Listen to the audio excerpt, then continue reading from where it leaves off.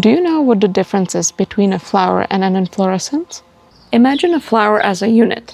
It can appear on a plant solitary, like in a tulip for example, or there can be multiple units clustered together, creating this complex flowering structure called an inflorescence.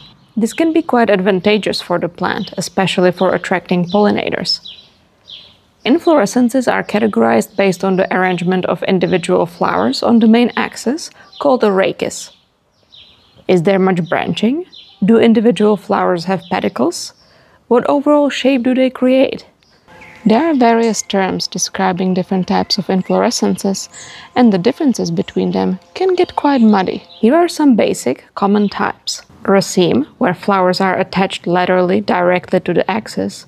Panicle, where we see some secondary branching. Or umbel, where the individual pedicles radiate from one common point, giving the inflorescence an umbrella-like look. And what do you think about this plant? Is this an inflorescence or a single flower?